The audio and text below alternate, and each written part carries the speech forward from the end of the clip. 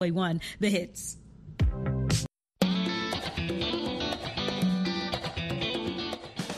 Welcome to Learning English, a daily 30-minute program from the Voice of America. I'm Jonathan Evans. And I'm Ashley Thompson. This program is aimed at English learners, so we speak a little slower and we use words and phrases especially written for people learning English. Today on the program, you will hear from Dan Friedel and Brian Lynn. Later, Dorothy Gundy and Ashley will bring us the next part in our series on America's national parks. But first, Matt Kaufman is a wildlife researcher at the University of Wyoming. He leads the Wyoming Migration Initiative, which studies the migratory paths of animals like deer and elk in the American state of Wyoming. In 2019, Kaufman and other scientists were talking at a conference in Italy. He began thinking that wildlife around the world had the same difficulties faced by Wyoming's migratory deer and elk. We just spontaneously got together, 9 or 10 of us who work on migrations around the world, Kaufman told the Jackson Hole News and Guide. We realized that a lot of the same things we were trying to address by mapping migrations in Wyoming were applicable globally. Their talk in 2019 was the beginning of an international effort that now includes 92 scientists and environmentalists. Their effort is called the Global Initiative on Ungulate Migration. Ungulates are animals with hooved feet like deer and elk. The aim is to gather information on the seasonal movements of gazelles and saiga in Mongolia to Norwegian reindeer. The hundreds of paths would then be presented in an electronic migration map. The researchers wrote a report that recently appeared in the publication Science. The report describes how animal movements over long distances to get food and other resources are not doing so well. The main reason for the struggles comes from land development by humans. Roads and fences create barriers for the animals, restricting their movement. And the warming of the planet has also unsettled environmental systems. The possibility of losing some ungulate migrations makes mapping and protecting the paths that much more urgent. Migration was not well understood until recently. GPS technologies enabled researchers to document the exact paths that animals take across land. Historic data about numbers of animals traveling those paths is largely lacking. Otto Meisterud, a biology professor at the University of Oslo in Norway, is one of the scientists working with Kaufman on the international effort. He said he hopes the effort will help Norway take steps to recognize and plan in a way that preserves its migratory reindeer, red deer, and moose. Today, that recognition and planning is lacking. Many of the northern European migrations are in decline. Meisterud said, "It remains to be seen if this is a starting point of a new direction or if it will be some kind of historical map of how the migrations used to be." Joe Ogutu studies migratory East African wildebeest, zebra, and Thompson's gazelle for the University of Hohenheim in Stuttgart, Germany. Since 2015, he has watched the ungulate migration called Maraloita in southwestern Kenya stop working because of fence building and sharing land space with hundreds of thousands of sheep and goats. This migration we can save, Ogutu told the News and Guide. It has collapsed, but it has not died because the animals that participated in the migration are still there. Ogutu hopes that the global initiative on ungulate migration brings attention to the Maraloita migration and other at-risk paths. Publicity and attention, he said, will hopefully lead to its restoration and protection. The global effort is in partnership with the Convention on the Conservation of Migratory Species of Wild Animals, a United Nations agreement. The virtual map will use GPS tracking technology, mapping software, and data sharing applications, along with local and indigenous knowledge. Another goal of the project is to map lost migrations, documenting local and historical knowledge of animal movements.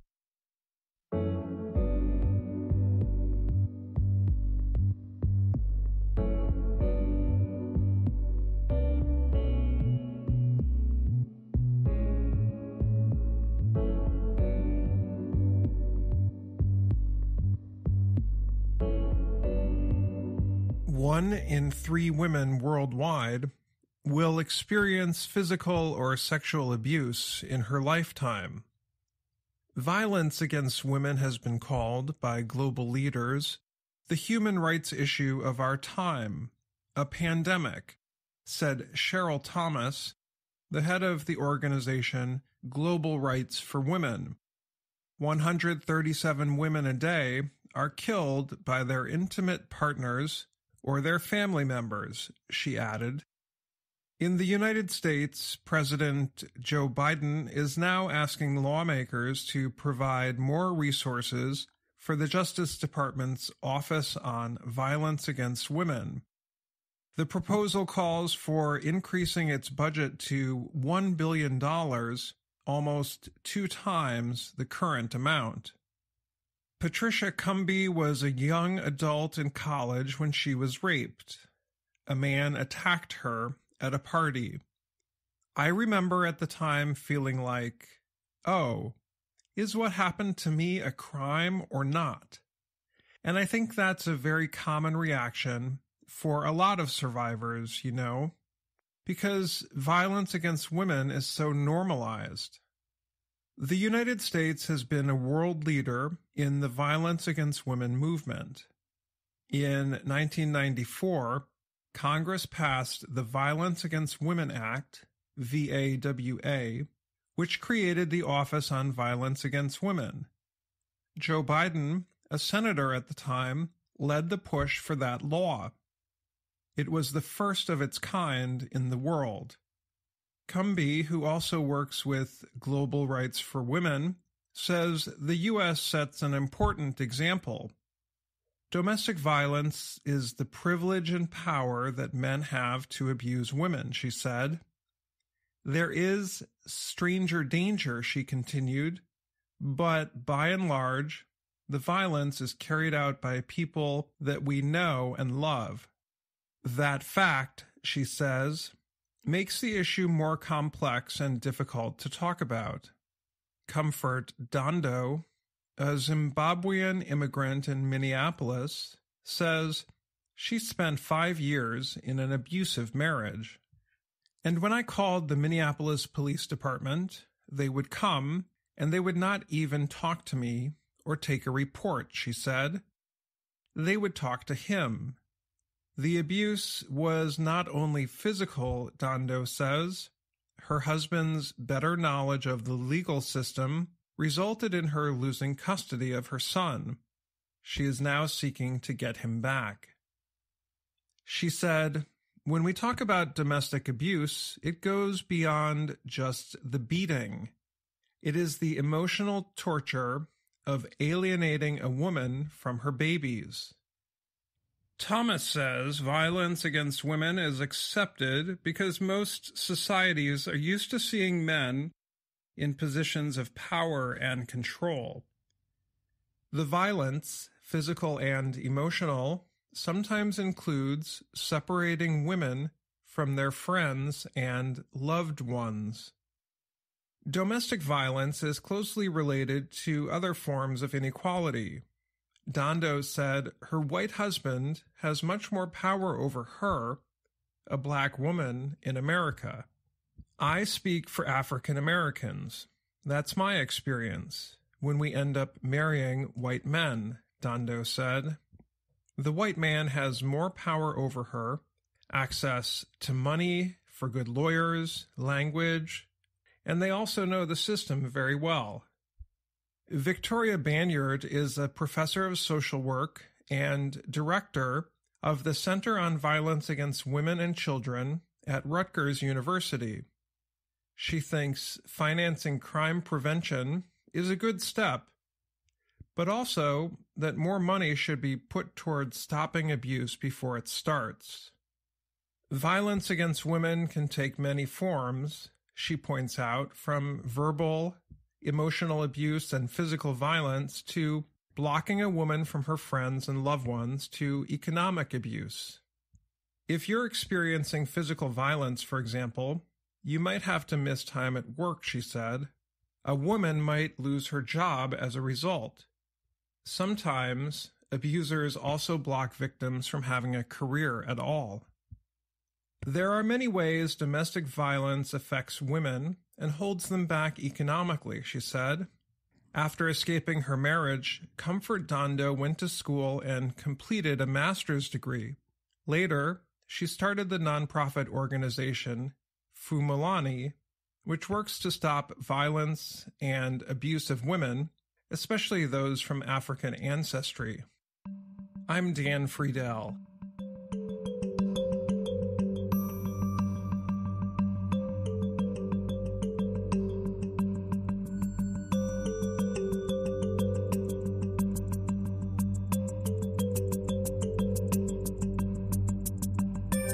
China recently made history by successfully landing a spacecraft on Mars. The event marked a major step in China's space program and launched a new international exploration effort on the Red Planet. China's official Xinhua news agency announced the landing on May 15th. China has left a footprint on Mars for the first time, an important step for our country's space exploration, it said. China's space program had already completed several successful unpiloted missions to the Moon. The country's last spacecraft to land there was able to successfully collect material from the lunar surface. It was the first time in more than 40 years that any nation had collected moon material for return to Earth. Landing a spacecraft on Mars, however, is much more difficult than landing on the Moon. The vehicles require special equipment to protect against the extreme heat of the Martian atmosphere. The spacecraft also require special rockets to slow its speed and parachutes that deploy at just the right time to prevent crash landings. Historically, there have been many crash landings on Mars. So far, only 3 nations, the United States, China, and the Soviet Union, have successfully landed spacecraft. The U.S. has had 9 successful Mars landings since 1976. This includes its latest mission involving the U.S. Space Agency NASA's Perseverance Explorer, or rover. The USSR's Mars 3 spacecraft landed safely in 1971, but that mission ended seconds later when the spacecraft's instruments failed. There are currently other spacecraft operating in orbit around Mars. One was launched by the United Arab Emirates and arrived in February. The Emirates Mars mission is studying Martian atmospheric conditions from an extremely high orbit. 3 other orbiting spacecraft belong to the U.S., 2 are European, and 1 is from India. China's Tianwen-1 spacecraft, which includes an orbiter, lander, and rover, spent 7 months on the trip to Mars. It landed at Utopia Planitia, a large flat area in the northern half of the planet. Its rover Zhurong was named after the Chinese god of fire. The 6-wheeled vehicle is solar-powered and weighs 240 kilograms, Xinhua reported. It has several cameras and other instruments that use radar, laser, and sensors to measure atmospheric conditions and magnetic forces. Zhurong is to study the planet's surface soil and atmosphere.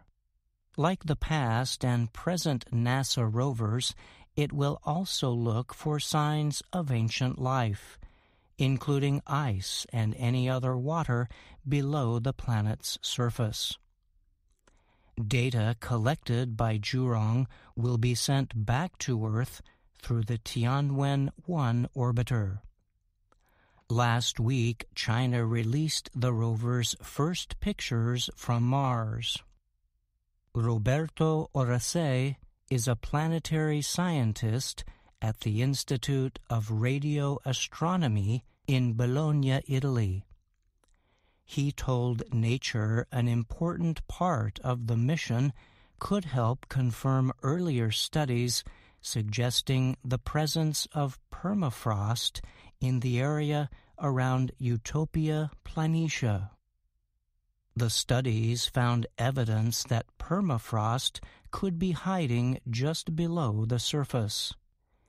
The rover's ground-searching radar equipment might be able to identify signs of this permafrost, Oracé said. Learning the depth of such permafrost and finding out more about its formation could offer new information into more recent climate changes on Mars. Scientists are trying to understand what happened to ancient water they believe once covered the surface, Oracé added.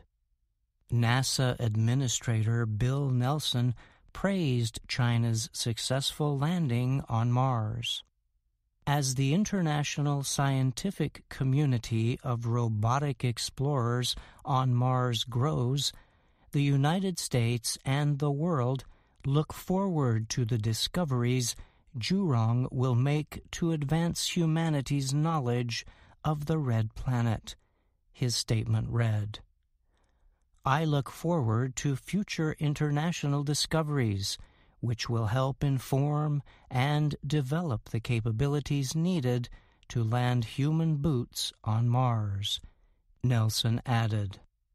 I'm Brian Lynn.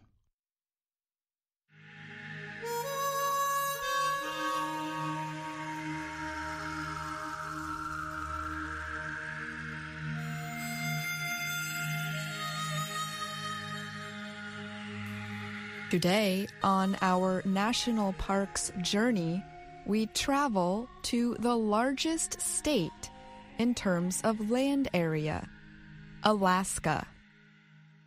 Alaska is home to more national parks than any other state.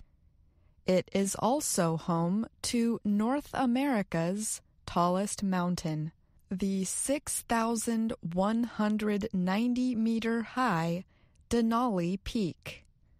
The peak gives the surrounding protected area its name. Welcome to Denali National Park in central Alaska. Denali's grounds cover more than 2.4 million hectares. Within the park are glaciers, clear rivers, peaceful forests, and wildlife such as wolves, moose, bears, and sheep. Denali National Park seems huge, yet only one road goes through the park. Hundreds of thousands of visitors travel down that road each year to experience the Alaskan wild. Denali National Park was first established 100 years ago. At the time, the park and North America's tallest mountain were known by another name. Many Americans knew the famous peak as Mount McKinley.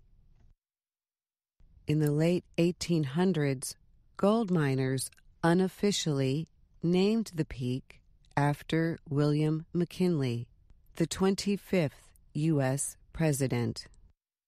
At the time, McKinley was still a presidential candidate. McKinley himself never traveled anywhere near the mountain, but the name stuck. In Alaska, however, locals continued to call the mountain Denali. The word Denali means the high one for the Athabascan people, many of whom lived north of the mountain. The area became a national park on February 26, 1917. Its name was Mount McKinley National Park. Some naturalists disagreed with the naming decision. A debate continued for more than half a century, a sign of the area's long and complex history. In 1975, Alaskan state officials asked the federal government to change the name to Denali to honor the native Alaskans. But congressional members from the state of Ohio, where McKinley was from, opposed and blocked the renaming efforts. In late 1980, weeks before his presidency ended, Jimmy Carter increased the size of the park from 800,000 hectares to 2.4 million hectares. The expanded park also took on a new name. It became the Denali National Park and Preserve. The naming debate, however, was not over. Although the park took the name of Denali, the mountain itself still remained Mount McKinley for another 35 years. In August 2015, former President Barack Obama officially changed the name from Mount McKinley to Denali. The announcement was made shortly before Obama traveled to Alaska. His visit was aimed at publicizing the effects of climate change in the state. The animals living within Denali National Park are just as famous as its tallest peak.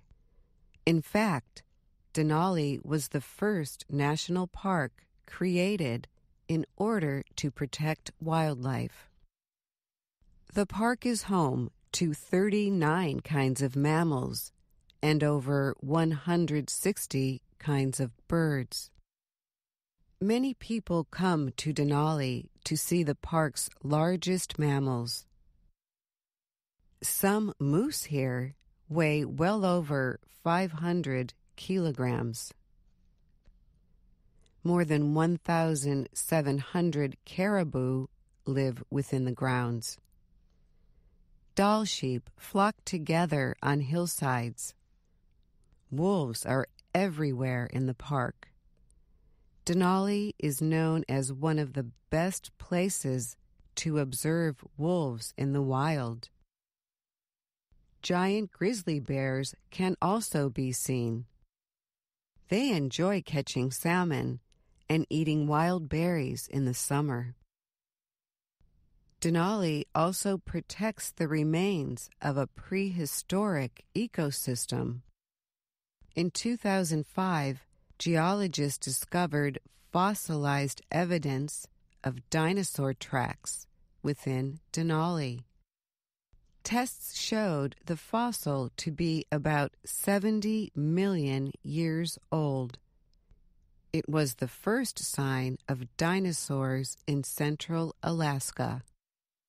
Since then, scientists have discovered more than 300 fossil sites. The fossils preserve evidence of other ancient creatures and many kinds of plants. With each discovery, a more complete picture of Denali's past comes to life. Adventure-seeking travelers visit Denali to climb North America's tallest peak.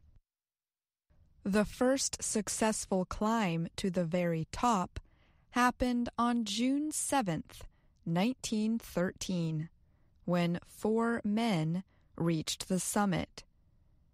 Every year, more than 1,000 people try to reach Denali's summit. Only about half of them succeed. Climbing Denali is extremely difficult.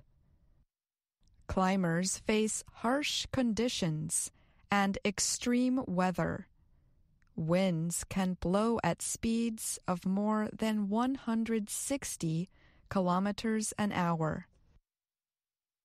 They must use special equipment to travel along glacier ice and difficult terrain. The Kahiltna Glacier is the longest glacier here. Climbers know it as the starting point for summiting Denali. It sees some of the most extreme temperatures of any place on Earth.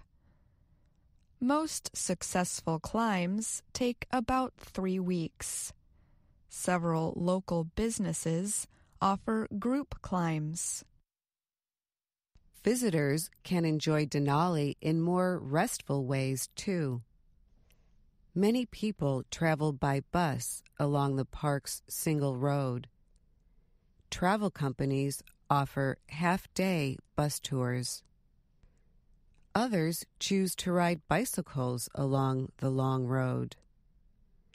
This gives them a chance to get up close to Denali's wildlife and peaceful environment. The park operates 6 campsites and offers several kilometers of trails. Denali is also home to a group of sled dogs. These Alaskan Huskies are an important part of the park experience. Visitors can watch sled dog demonstrations in the summer to learn about this traditional Alaskan way of travel. The park's past, present, and future connect many different cultures and people across time. I'm Ashley Thompson. And I'm Dorothy Gundy.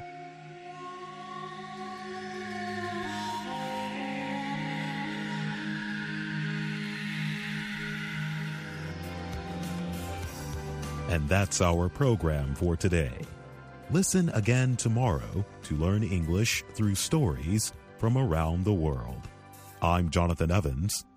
And I'm Ashley Thompson.